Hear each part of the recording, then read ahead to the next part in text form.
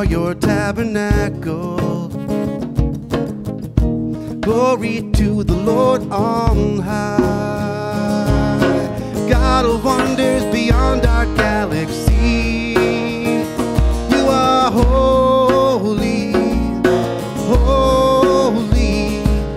The universe declares your majesty.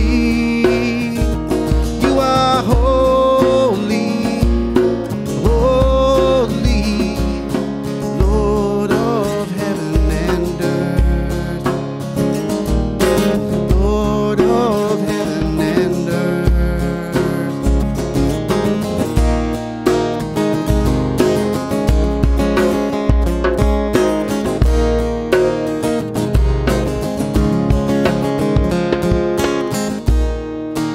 Early in the morning,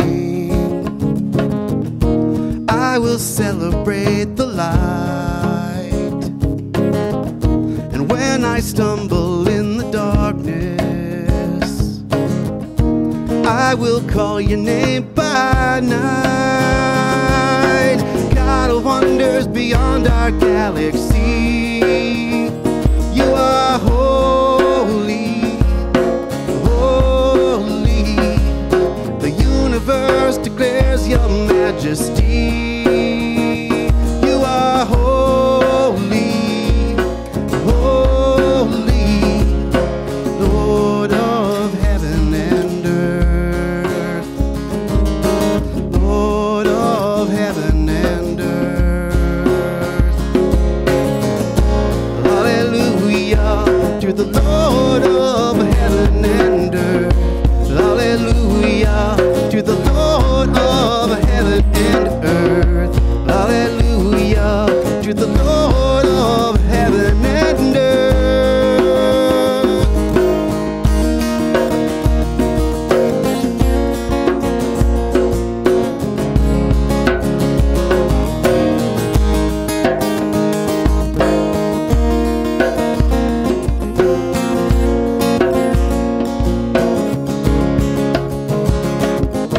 God of wonders beyond our galaxy, you are holy, holy. Precious Lord, reveal your heart to me.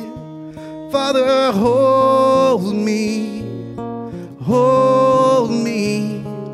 The universe declares your majesty. You are holy, holy, holy, holy. Hallelujah to the Lord of heaven and earth. Hallelujah to the Lord of heaven and earth. Hallelujah to the Lord of heaven and earth. Hallelujah to the Lord of heaven and earth. Hallelujah to the Lord of heaven and earth. Hallelujah to the Lord of heaven and earth.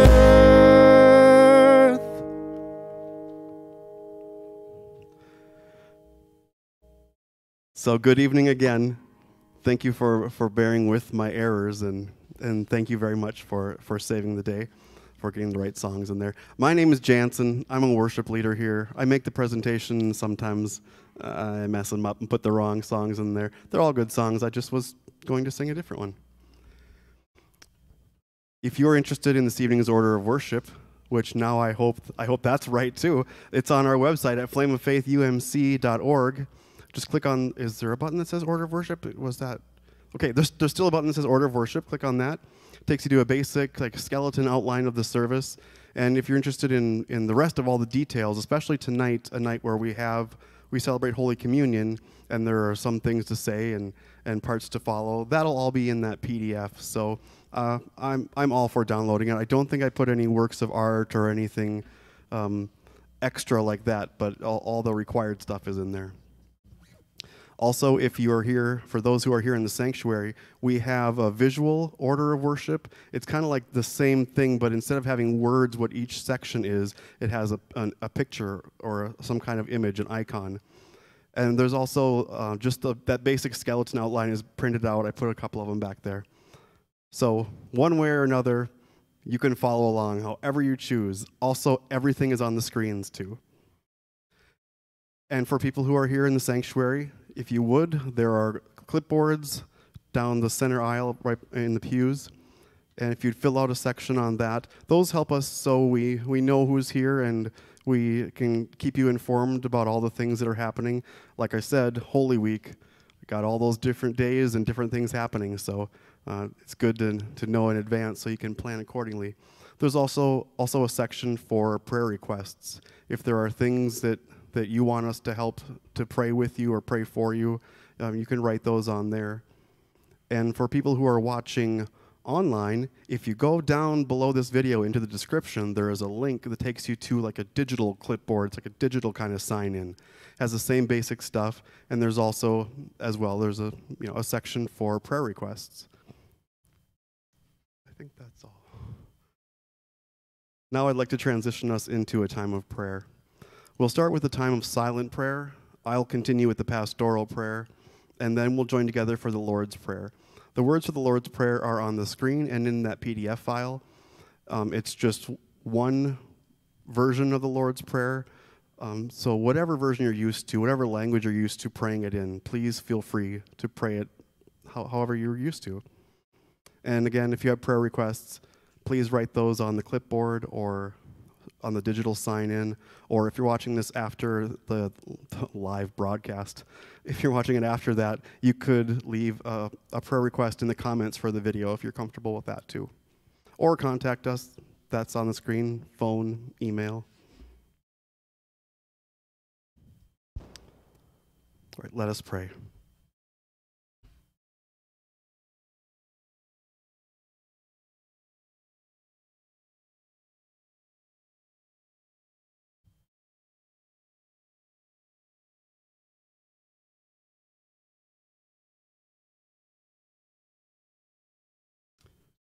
Lord, our God, victim of violence on a cross, look with compassion on everyone who was involved with and who was affected by these recent horrific acts of violence all over the world. In Sacramento and San Francisco, California, in Dallas, Texas, in Buffalo, New York, in Norfolk, Virginia, in Colorado Springs, Colorado, in Monroe and Shreveport, Louisiana, in Shelby, North Carolina, and in Bucha and all across the Ukraine. Comfort those who are traumatized by these horrendous events. Wrap your everlasting arms around those who mourn. Heal those whose hearts and minds are terrorized. Strengthen the medical personnel who minister to the wounded. Protect those who risk their lives for the safety of others. Calm all whose memories of violence are triggered by these atrocities. Bring the perpetrators of this violence to your justice of repentance and redemption, and deal tenderly with their confused family and friends. Hear our cries of lament as we seek to understand the incomprehensible, and guard us from the evils of violence in any form. Through Christ we pray as he taught us. Our God in heaven, hallowed be your name. Your kingdom come, your will be done, on earth as in heaven. Give us today our daily bread. Forgive us our sins as we forgive those who sin against us. Save us from the time of trial and deliver us from evil. For the kingdom, the power, and the glory are yours, now and forever. Amen. Now we come giving of ourselves through our time, our gifts and talents, and our tithes and offerings. You can give through the website, flameoffaithumc.org/donate. You can give through the Vanco mobile app. Just search for Flame of Faith United Methodist Church.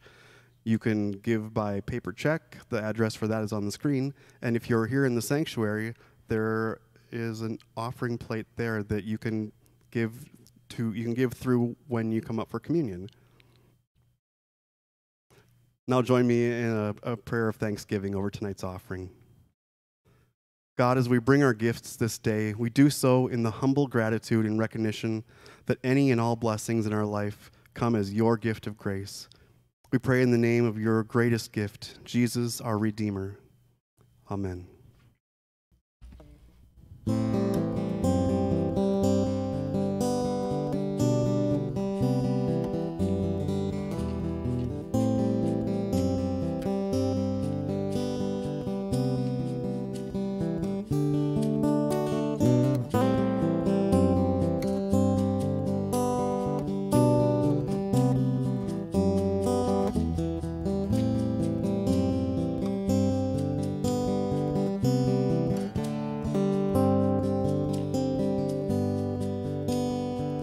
Jesus, I've forgotten the words that you have spoken.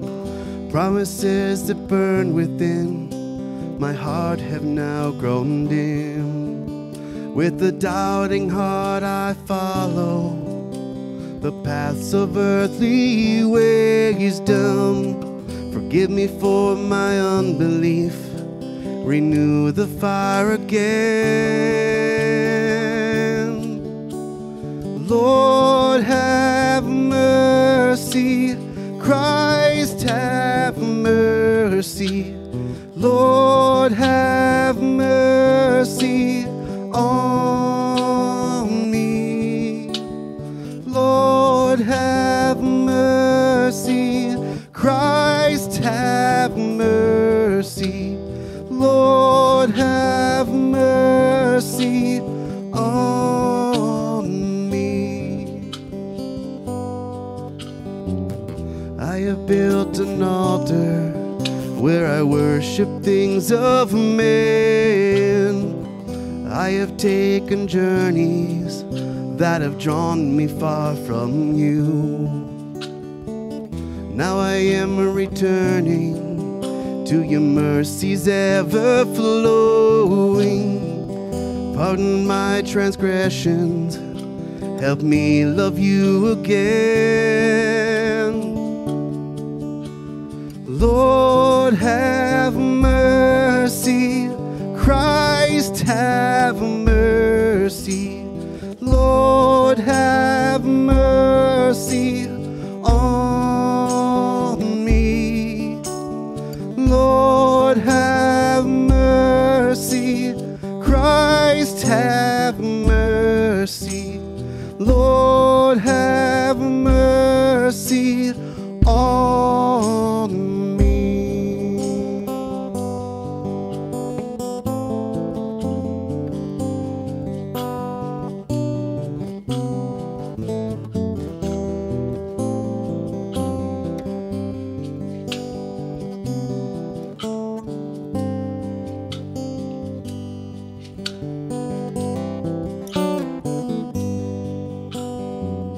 I have longed to know you and your tender mercies, like a river of forgiveness, ever flowing without end. I bow my heart before you in the goodness of your presence, your grace forever shining like a beacon in the night. Lord, have mercy. Christ, have mercy. Lord, have mercy on me. Lord, have mercy. Christ, have mercy. Lord, have mercy on me. Lord, have mercy. Christ, have mercy. mercy. Lord, have mercy on me. Lord, have mercy. Christ, have mercy. Lord, have mercy on me.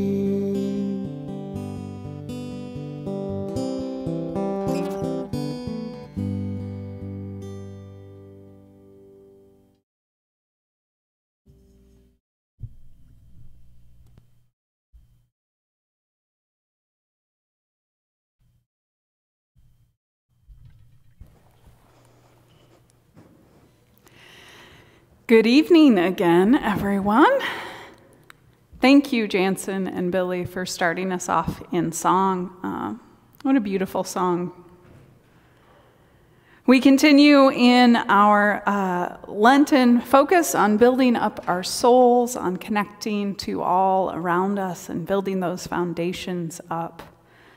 We've got just a couple more weeks worth of Lent events. Tonight we are working on the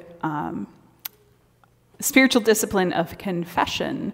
And so somebody is going to have to confess to a murder. Murder. Okay. It's a murder mystery night. It's going to be fun. If you were here on Sunday, close your mouth. I see you.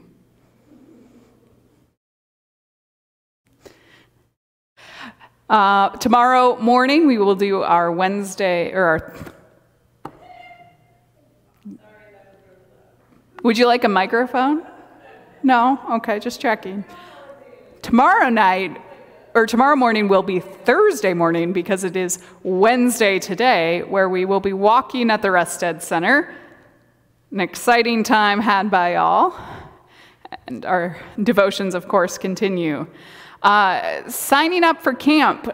So one of the important things about getting signed up for camp is at the end of April, there is a price increase for camp. So if you are hoping to get signed up for camp, there is a increase at the end of April, so you want to sign up before that. Our Flame Campers promo code will be there the whole time. Also, if you are able, any and all ages are welcome at our retreat at Wesley Acres Camp on May 6th and 7th. It's a Friday and Saturday. We'll have a time of retreat and worship and prayer, as well as a whole lot of fun. And then on Saturday, we'll do some work around the camp to get the camp itself ready for our campers over the summer. So that'll be May 6th and 7th. Here in the building, there is a sign-up sheet in the hallway. Otherwise, you can let me know online. Through our sign-in sheet. You can use the clipboards. You can send me a text. Basically, any way you normally communicate with us, you can sign up through that as well. June 19th through 23rd, all youth families, unless I messed up, should have gotten an email from me letting me know your interest in participating in the Impact event. Any youth are welcome from current 7th graders through 12th graders. If you are wanting to bring a friend, let me know. I'm trying to figure out our numbers here at the church, even as we are figuring out the whole event. So that is June 19th through 23rd. This Sunday, there will be pancakes. Even if you don't stay for worship, you should come for pancakes. Pancake breakfast on Palm Sunday from 9:30 to 10:30. At 10:30, there will be worship, and the Flame kids will be singing. So looking around the families in this room, y'all should be there. Those of you at home, you can join in or hear us on the online worship as well. You can also bring supplies or pick up treats at our bake sale. The proceeds from the bake sale will go to West Fargo Eats. It's a food pantry that we're connecting with through Lutheran Church of the Cross. All right. And then next week is Holy Week. So that means on Sunday is Palm Sunday. We will have our regular events Monday, Tuesday, and Wednesday, although our Wednesday night Lent event is a dance party. Woo! I've got some good dance moves to show you all. I learned them from my bobblehead Jesus. It came with a dance explanation card. Thank you to our Christmas kids, or our youth Christmas exchange, where I received a dance card of dances from Jesus. It's gonna be exciting. Okay, so that's next Wednesday. I think there's good food next Wednesday too. Chicken Alfredo for dinner. Worship, we're gonna be talking about worship, and then we're gonna have the dance party. Next Thursday will be our Maundy Thursday service, which will be focused on our spiritual disciplines again, as well as Good Friday is a service focused on the cross and the crucifixion of Christ. The youth are helping out with that.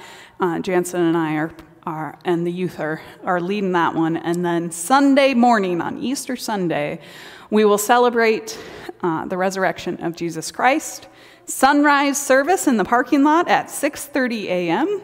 We'll have it set up so you can be in your cars if you want. You can be outside if you want. Janson will probably hide in the building to play his guitar. And I'll go stand out in the cold. I don't know. We'll see what this looks like. So that sunrise service is at 6:30, and then a regular Easter service at 10:30. And if you would like to help decorate the sanctuary, let us know. Grab an Easter flower form, which is in the hallway here, or send us an email as well. On April 28th, so we've had some fun kind of additions to our lineup for our Neurodiversity and Faith event. We have 3 speakers. One is Hadley Dalsett, a student at Concordia College, and one is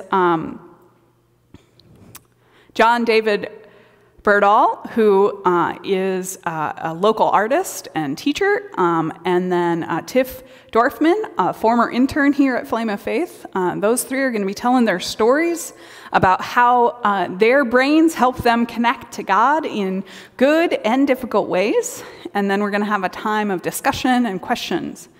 So this event, the exciting thing about this event is it is meant to be for any and all, and not just here at Flame of Faith, but for the entire community. So if you have someone in your life who you think doesn't quite think they belong in a church because they might be a little loud, might have hard time listening. Sorry, my ADHD son just like blushed as we talked about this. So everyone is welcome to hear and to listen and to learn a little bit and to teach us a little bit more. So this is an event specifically to reach out to the community. You can share the Facebook event, you can share all of these things, or just invite your friends. We are asking everyone to get tickets. Now, the tickets are free, but we're asking you to go to, you can go to our website to find the link. You can find it on the Facebook event to get tickets for it so that we know how many are coming. There is a meal that is connected with it, and if you'd like to be here for the meal, make sure you get a ticket that says meal, and then we'll know how much food to cook. So that is April 28th.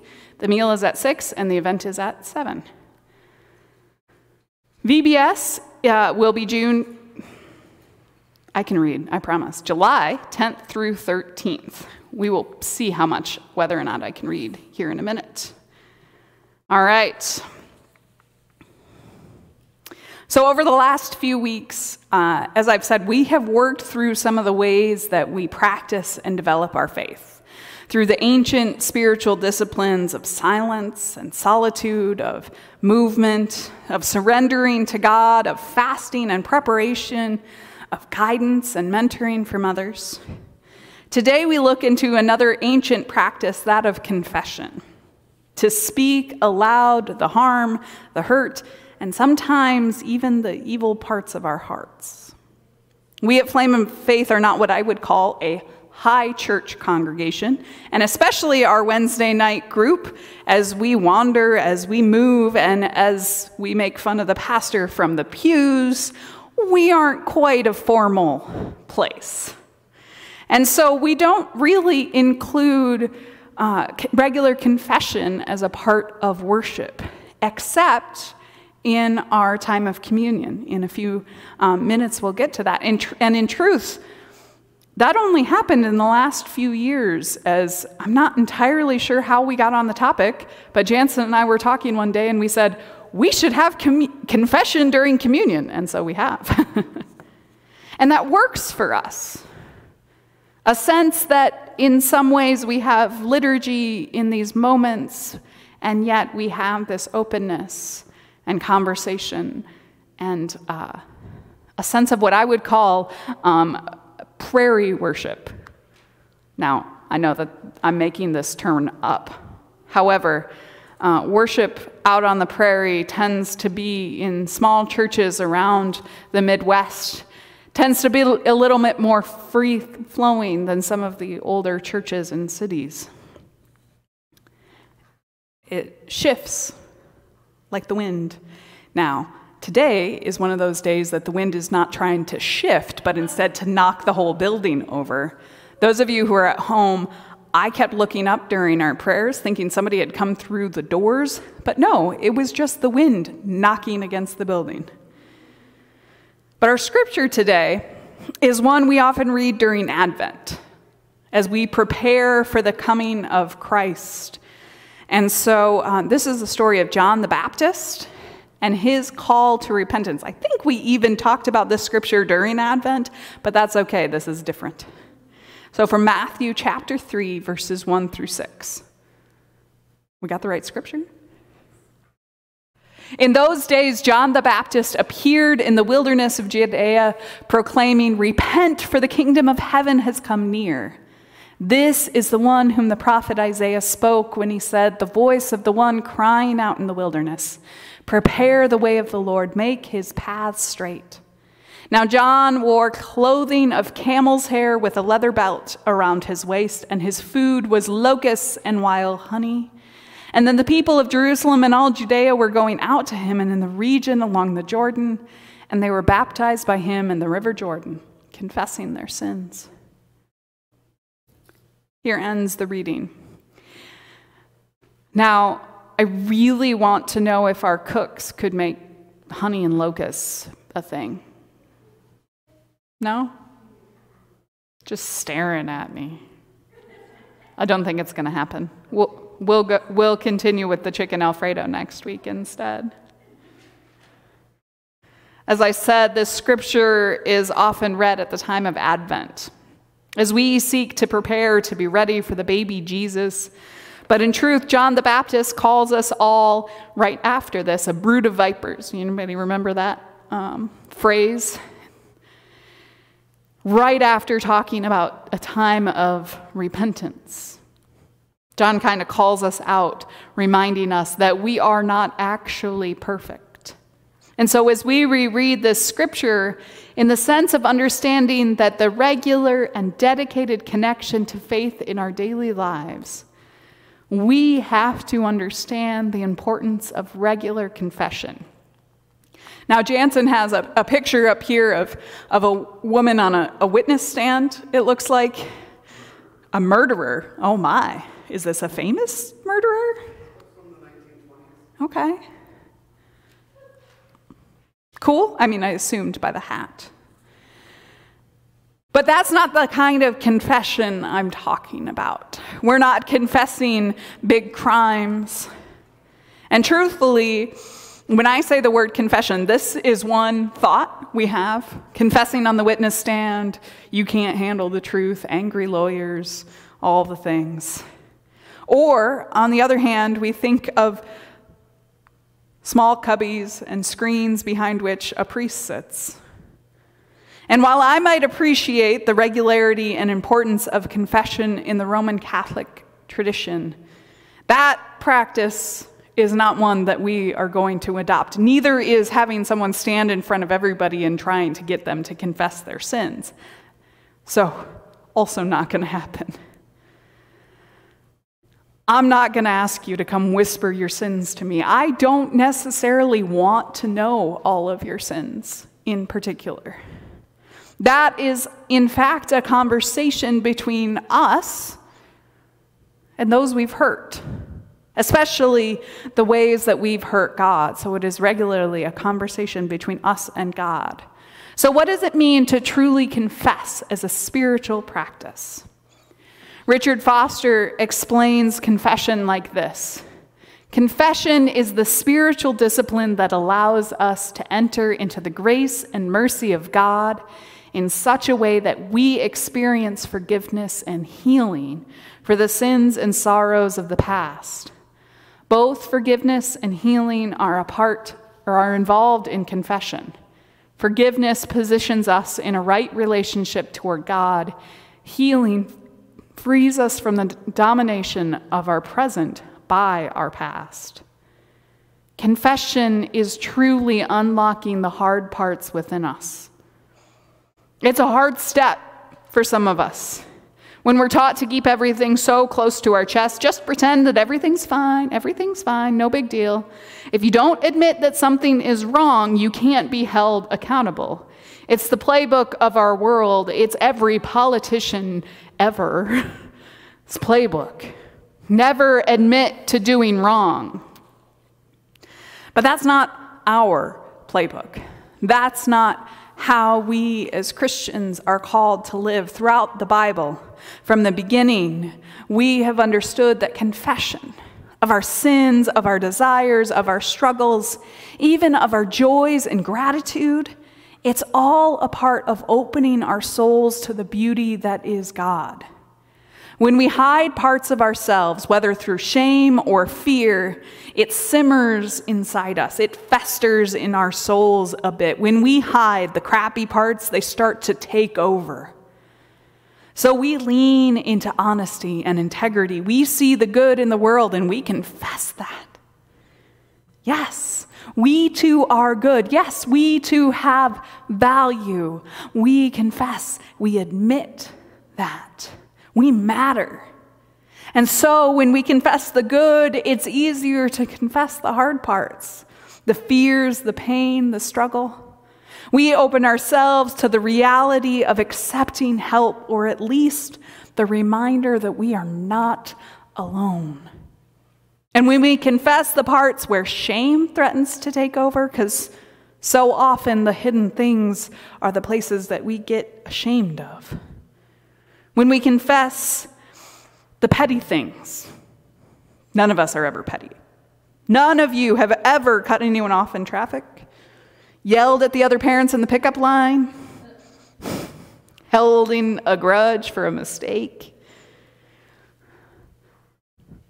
gotten mad at your sibling for something they did 3 weeks ago. These are the little petty things that we don't like to admit. We let go of the little ways, but when we let go of the little ways that shame can build up in us, we can work to do better. And often there's something bigger for a lot of us, where we have actively or even passively harmed another human. Those confessions are often big and messy. Those confessions are so wrapped up in a deep need for forgiveness. We seek forgiveness. But sometimes, and this is the hard part, sometimes when we confess to another and we seek their forgiveness, they don't forgive us. It is not their obligation to forgive just because you have confessed, and that's okay, but it's hard. Confession in itself is an act of deep faith.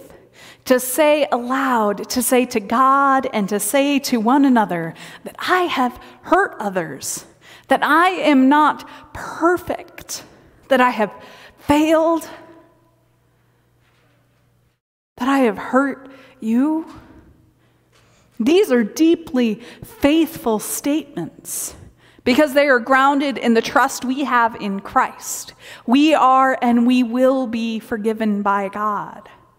And so we step into the deep work of repentance, that lifelong work of seeking to live like Christ. Again and again and again, we turn toward Christ. In a moment in our worship service, we're going to speak a prayer of confession, the same one we say at Christ's table each month. And so I invite you to let this be a beginning, to seek that within we'd wish to hide and to set it at Christ's feet. For those of you who are coming forward to the table today, to Christ's table in this room, as you receive the bread and the cup, I invite you to leave behind that sin and that shame. For those of you who are at home, I invite you to take a moment and to write it down or to take and set those emotions somewhere else in the room that you are in before you receive your own communion. As you take that time to set aside and confess our sins so that we may receive Christ so much more freely. Because at Christ's table, perfection is not required. But we don't want to lie to God. We don't want to pretend that we're perfect because we are not. And so when we come forward to God, we come with an honest truth of who we are. Not perfect. Sometimes kind of mean. Oftentimes petty. But definitely loved and welcomed and accepted at God's table. So I invite you all to join me at Christ's table today. Our table of Holy Communion. Christ our Lord invites to his table all who love him, who earnestly repent of their sin and seek to live in peace with one another. Therefore, let us confess together our sin before God and one another. Join with me. Merciful God, we confess that we have not loved you with our whole heart. We have failed to be an obedient church. We have not done your will. We have broken your law. We have rebelled against your love. We have not loved our neighbors. We have not heard the cry of the needy. Forgive us, we pray. Free us for joyful obedience through Jesus Christ our Lord. Amen. And yet hear the good news. Christ died for us while we were yet sinners, and that proves God's love toward us. In the name of Jesus Christ, you are forgiven. In the name of Jesus Christ, you are forgiven. Glory to God. Amen. The Lord be with you. Lift up your hearts. Let us give thanks to the Lord our God. It is right and a good and joyful thing always and everywhere to give thanks to you, Almighty God, creator of heaven and earth. In love, you made us for yourself. And when we had fallen into sin and become subject to evil and death, your love remained steadfast. You bid your people, faithful people, cleanse their hearts and prepare with joy for the Easter feast, that renewed by your word and sacraments, fervent in prayer and works of justice, works of mercy, we may come to the fullness of grace that you have prepared for those who love you. And so with your people on earth and all the company of heaven, we praise your name and join in their unending hymn. Holy, holy, holy Lord, God of power and might, heaven and earth are full of your glory. Hosanna in the highest. Blessed is the one who comes in the name of the Lord. Hosanna in the highest. Holy are you, and blessed is your Son, Jesus Christ, whom you sent in the fullness of time to redeem the world. He emptied himself, taking the form of a servant, being born in our likeness. He humbled himself and became obedient unto death, even death on a cross. He took upon himself our sin and death and offered himself a perfect sacrifice for the sin of the whole world. And by his baptism of suffering, death, and resurrection, you gave birth to your church, delivered us from slavery to sin and death, and made with us a new covenant by water and the Spirit. And on the night in which he gave himself up for us, he took bread, gave thanks to you, broke the bread, gave it to his disciples, and said, "Take, eat, this is my body which is given for you. Do this in remembrance of me." And when the supper was over, he took the cup,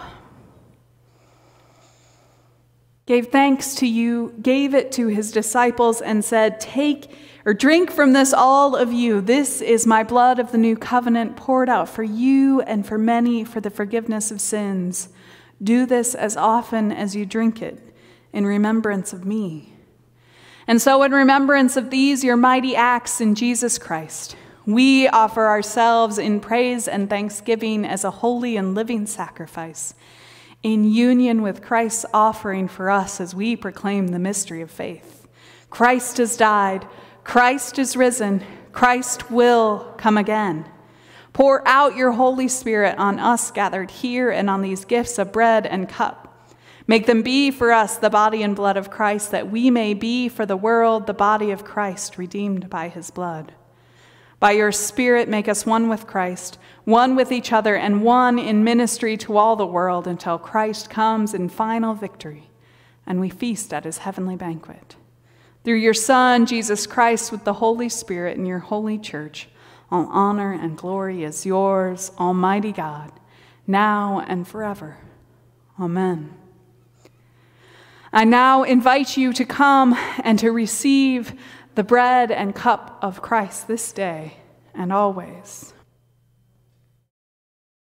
The table is ready.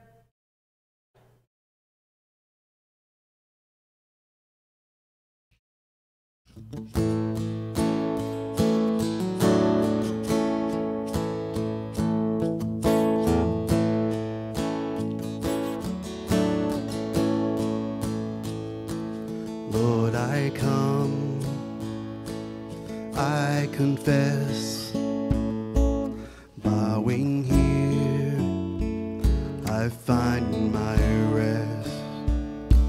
Without you, I fall apart. You're the one that guides my heart. Lord, I need you. Oh, I need you.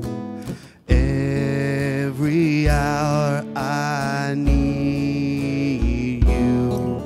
My one defense, my righteousness. Oh God, how I need you.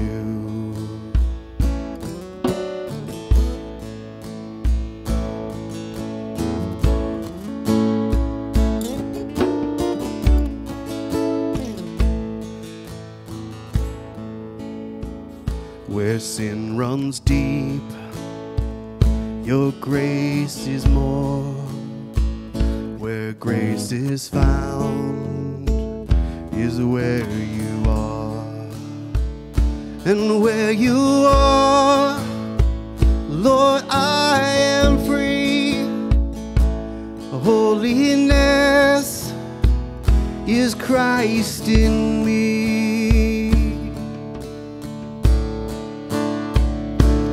Lord, I need you. Oh, I need you. Every hour I need you. My one defense,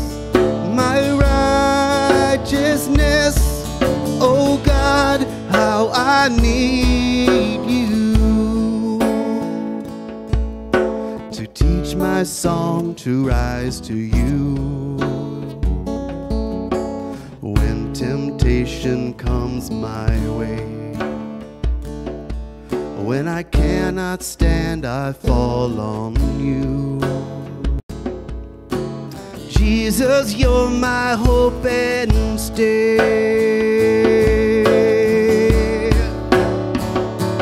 Lord, I need you. Oh, I need you. Every hour I need you. My one defense, my righteousness. Oh God, how I need you. Lord, I need you. Oh, I need you.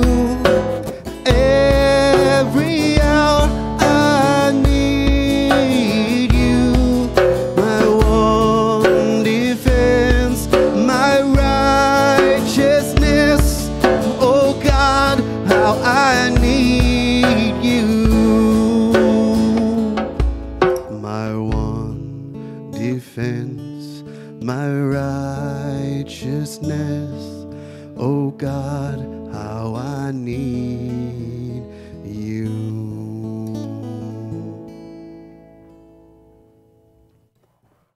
Please stand and hear this evening's benediction.